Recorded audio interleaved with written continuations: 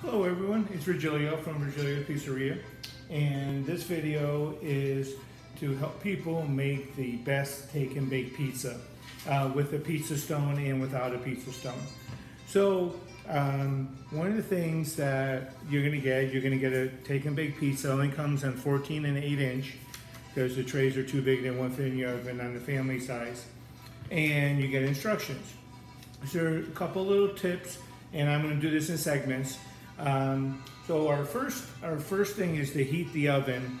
So I have a pizza stone in here, and I'll show you real quick. I'll put some oven, and I heated it to 500 degrees first. On convection, you get it heated faster. There's my pizza stone, seasoned beautifully.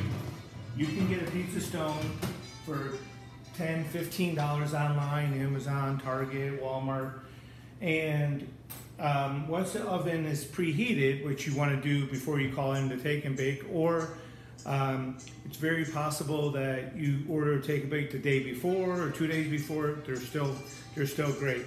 So now I have the oven. Once I had it preheated, because I want to heat the stone ahead of time, and the longer it's heated, the better. And you can even do the stone on a barbecue. Is to turn it back down to 425. So these trays, these special trays, are only rated for 425. So I hate to have to say, but you need to remove the plastic. We've had people cook it with the plastic, believe it or not. And then if it's been in the refrigerator, you kind of want to leave it, let it set out for about 10-15 minutes.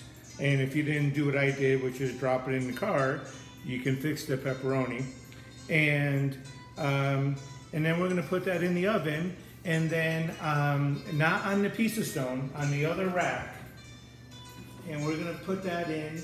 It is critical that the oven is preheated. If you do not preheat the oven and you put the take and bake tray in while it's heating, two things happen. If you have one of the older ovens, you have the burner, it'll actually burn the tray. The other thing it'll do is it'll cook the top and the bottom will be raw. So it's very imperative that you preheat the oven.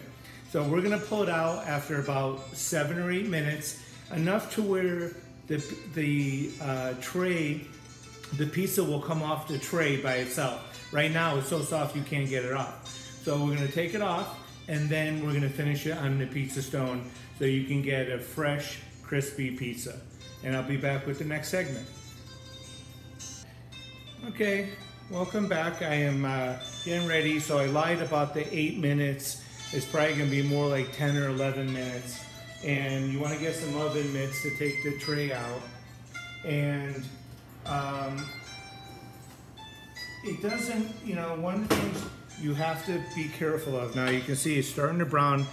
One of the things I didn't mention, in between, I spun it a couple of times. Now you see how the bottom is still white? But now it's moving. So actually, there's two things you can do. Right now, this is cooked perfect, where I can just slide it onto the pizza stone. So I am just gonna just slide that right on, just like that. And now we're on the pizza stone, and we're perfect. So when you pull that out, once you're able to move it to where it slides real easy, now you can put it on the stone. So now it's really up to you, but you want to maybe take some tongs and you want to spin it a couple times. I'll talk here. You want to spin it a couple times in the on the stone, and every oven cooks different. All right, so our instructions might say 13 to 15 or 17. I'm not really sure. It's just a guide. Every oven is different. So now it's on the stone, and we're just gonna watch it. So another way you can do it is if you have a pizza peel. This is a wood one. I recommend the metal ones are better. Make sure that they're at least 14 inches. You can put it on the counter and then just slide it onto the pizza peel, and then just slide it, and then you slide it into the oven. That's another way of doing it.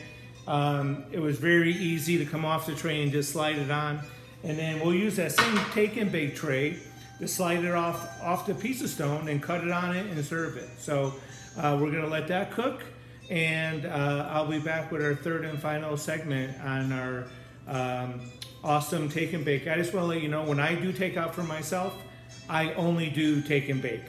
You know, you cannot get a crispy pizza in a box. It just doesn't, it's just not possible because it's gonna steam. You got about 2 minutes and it's over. So, I mean, I know people don't want to deal with the heat of the oven in the summertime, but if you really, really love your pizza fresh and crispy, take and bake is by far one of the best choices, but you have to do it right. I have done take and bake myself and they've come out awful because I'm not following the right instructions about preheating, spinning as it goes along, and the pizza stone is just a touch. Now, if you don't want it, if you don't have a pizza stone, then just slide it onto the pizza rack. Make sure you take it off the tray at some point if you want a crispy bottom. You can leave it on the whole time, but it's just not going to get crispy all the way. So, all right, I'll be back with our final product. Okay, well, I wanted to give you just another little important tip. If you can see the pizza, where's that camera? See that edge is white and this edge is crispy? All right, I'm putting it back in the oven. What's super important, and I use the tongs to spin it because the back of the oven is always hotter than the front of the oven. So it's just super important that you spin it along the way. It's almost ready, you know, time-wise, again, every oven's different. I just always set a timer for, you know, 5 minutes, and then toward the end, I just watch it. Now, if you had two pieces you're trying to cook at the same time, you're gonna have to have multiple racks or multiple ovens. Now, if you don't have a pizza stone, then what you wanna do is you wanna put pizza on one rack. Do not have it all the way to the top. Try to keep it as low close to the bottom as you can. Preheat it, and then what you do is you take the top pizza, rotate it with the other one, and spin them, and you can get 2 pieces at a time that way. Unfortunately, if you're trying to do it for a large amount, you're gonna have to do it in segments to get it right. All right, we'll see that finished product in a second. Okay, so I want to show you this beautiful pizza. I'm not too good with this here. Here we go. Oh, look at that bubbling on the stone there. Look how beautiful that is. All right, you're never gonna get that out of pizza in the box. All right, so we are gonna pull this out. And again, now you don't even need, all you need is your old tray and some tongs. And you just slide it right on. Now look at, oh my God, look at that. And I am going to turn off this Italian music and we're going to give it a test. Oh.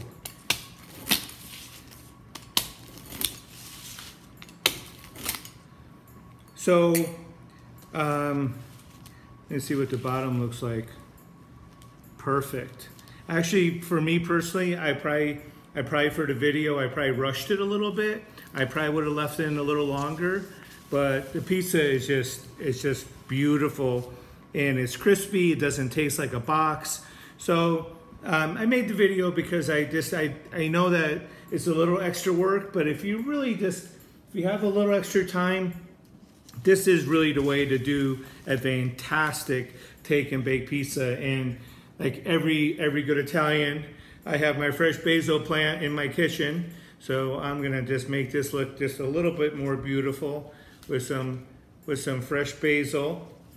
And I hope this gives you any, hope this helps you decide if you ever want to do a take and bake pizza. The way to do it, I think I'm gonna start promoting a little bit more and actually maybe selling the stones. The stone I have is a commercial stone, so it's like 3/4 inch. It takes a lot longer to heat.